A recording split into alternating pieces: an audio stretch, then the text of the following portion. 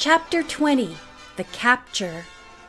During the excitement which followed George and Bert's crash through the wall into the poison room, loud thumping could be heard on the front door. The other young people, intent on trying to help the couple step out, paid no attention. "Are you all right?" Nancy asked, leaning through the opening. "We're fine as far as we can see," George replied. "But I'd like to find out what's here. Hand me a flashlight, will you?" Ned produced one from his pocket and gave it to her. A strange sight met their eyes.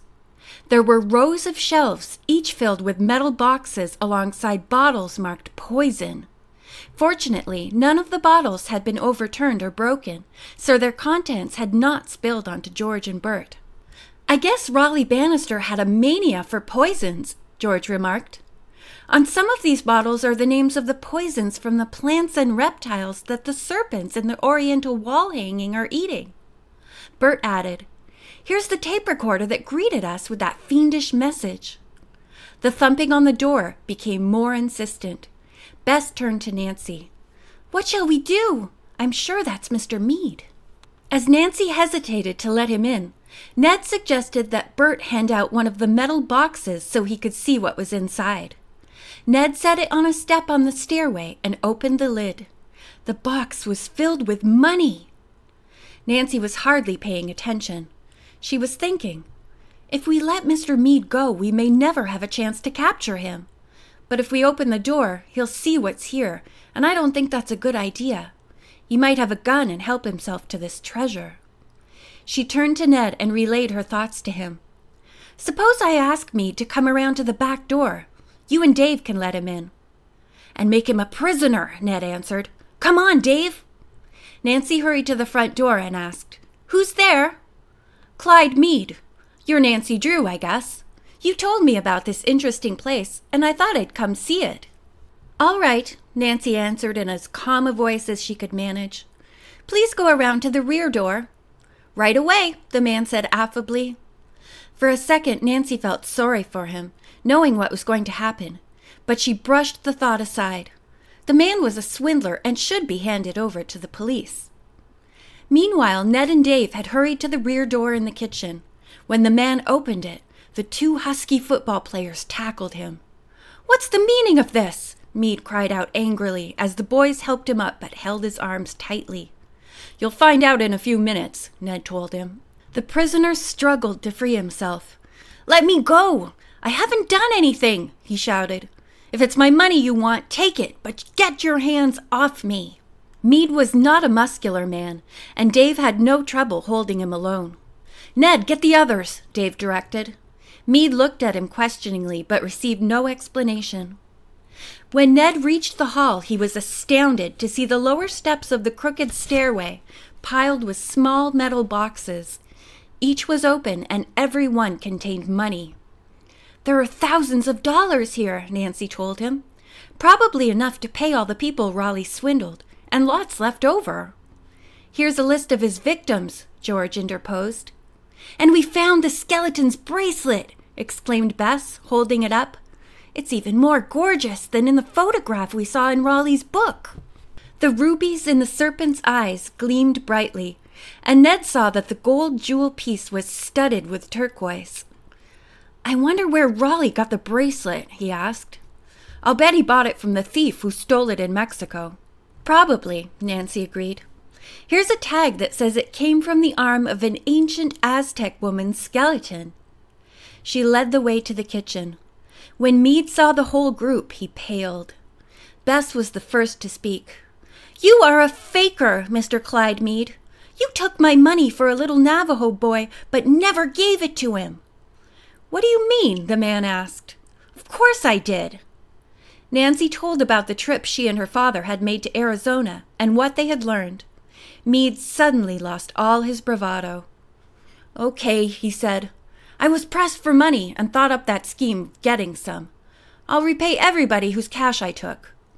George spoke up. "We found a printing press in the basement. Did you use it to make your fake pamphlets about the Indians?" "Yes." Nancy looked straight at the man and said, "You weren't alone in that scheme, and in a whole lot of others, too. You're a pal of Raleigh Bannister's, and the two of you swindled a number of people." Meade's jaw dropped. He stared at Nancy as if he could not believe his ears. Convinced that the young detective had concrete evidence to prove her charges, Meade made a complete confession. "Where's Raleigh now?" Nancy asked him. "You figure it out. He left here saying he was going on a long trip. Raleigh owed me a great deal of money for helping him with his schemes. When I reminded him of this, he said half-jokingly, 'I'll give you 2 hints. If you can find the answers in my house to 2 riddles, you can have whatever you locate.' Meade said that one clue was, 'Find the skeleton's bracelet.' The other was, 'Find the silver armor mask.' I had no idea what Raleigh meant, but I asked him for a key. He gave me one to the rear door of this crazy house. The first time I was here, someone came to the front door and banged the knocker loudly. Whoever it was seemed very angry," Meade said. "Almost simultaneously, a recorded message told the person to come back some other time. When he was gone, I traced the voice to a miniature tape recorder cleverly hidden over the door and tore it out. I knew I'd be coming here again and didn't want any visitors to plan on returning."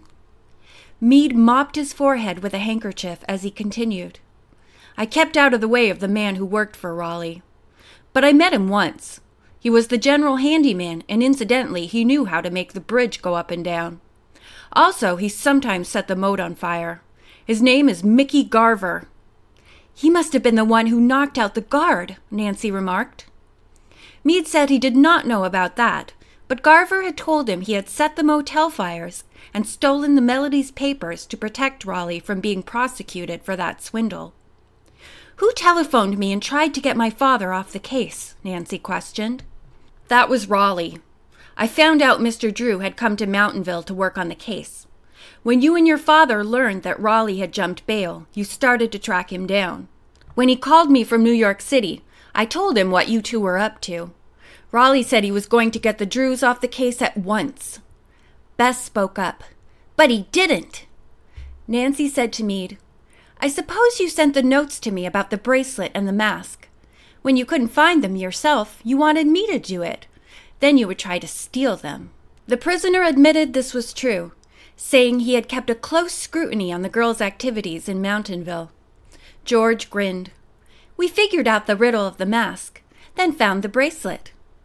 Meade looked at the young people unbelievingly. "I thought you were smart enough to decipher the messages, but had doubts that you were smart enough to find the bracelet." He sighed in disgust. "If I hadn't taken money from Bess Marvin and Raleigh's sister for the Indian children, I never would have been caught," he added ruefully. Ned told the man he was not so sure of this. "The police are delving into Raleigh's affairs and will discover that you two were working together." Suddenly the prisoner cried out, "You'll never get Raleigh! He's dead!" Everyone in the kitchen gasped. "What do you mean?" Bert asked. "A few days ago, I saw a newspaper report that his cruiser blew up and he drowned. Raleigh was using an assumed name that only I knew. I saw the item about the accidental death of de Koork Retsinab. Substituting the letter C for the last K in de Koork, you will find that this man's name spelled backwards is Crooked Banister." "And you didn't report this to the police authorities?" Dave asked Meade. "No, I was afraid of being found out." Ned asked Meade if he knew about the robot. "Yes, Raleigh told me the sound of a voice activated it."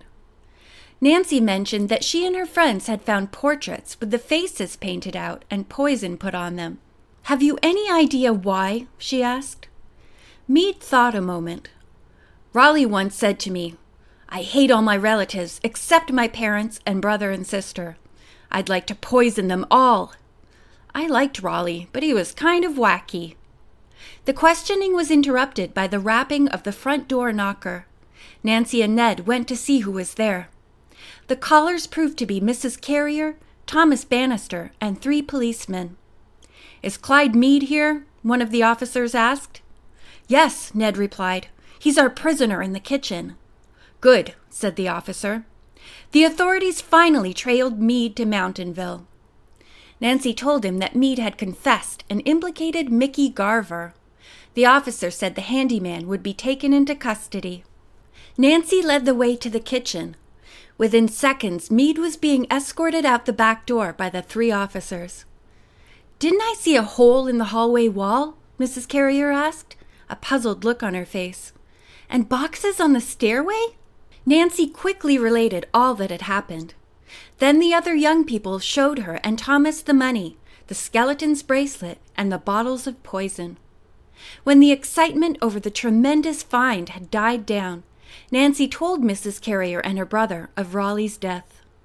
His sister said soberly, "I believe Raleigh had a premonition of his death. That's why he left the message and key with me." Thomas nodded solemnly. "I'm glad Raleigh will be spared having earthly authorities punish him." Then he added, "One thing is not clear to me. How did Raleigh get into the space back of the bookcase without breaking the wall?" Nancy said they had not figured this out yet. "Perhaps the robot can tell us. By the way, he showed us where Raleigh's will is." "We'll look at that later," Thomas said. The group returned to the kitchen and examined the unused tapes. One was marked BC. "Maybe this means bookcase," Nancy said. "Try it," Mrs. Carrier directed. The robot was brought from the closet and the tape inserted. Everyone watched him intently. The whirring sound started and the mechanical man rolled out to the hall, then into the living room. He stopped in front of the bookcase. Then the robot raised his arms high over his head and pointed to the top of the bookcase. Next, he moved his arms as if indicating that the piece of furniture was to be pulled out. At this gesture, the tape ended. "I'll take a look," Ned said, and swung to Dave's shoulders. Leaning forward, he gave the bookcase a tug, and it moved toward him easily. When Dave and Ned rolled it out into the room, the searchers found a door leading into the narrow poison room. "This must have been the original door into the hall," Bert remarked. The bookcase was shoved back into place, and the watchers heard a click. Mrs. Carrier turned toward Nancy and her friends. "How can we ever repay you for all you've done?" she said. "We want no reward," Nancy said quickly. "It has been a great pleasure to meet you people and work on the mystery." The young detective looked dreamily into space, wondering what her next case would be. It soon followed and became known as The Secret of Mirror Bay. Thomas Banister spoke up. "You girls have brought to a close one of the most baffling mysteries I have ever heard of. We can never thank you enough. Nancy Drew, you're a wonder." Nancy smiled and laid a hand on the mechanical man. "Do you know who really solved this mystery?" she asked. "Robbie!" The end.